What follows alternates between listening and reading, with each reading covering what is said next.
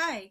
In this video, I'm going to show you how you can rearrange some of the videos that you have in your timeline down here, so you can arrange them in the way that you would like.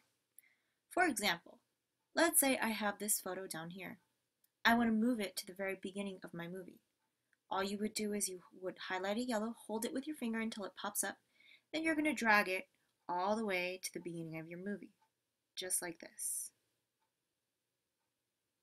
And there it is. If you want to get rid of any of these items in your timeline down here, all you would do is you would tap it yellow, hold it. You can either click the trash can button down here, or you can hold it with your finger until it pops up and you swipe up. And that's it. Thanks.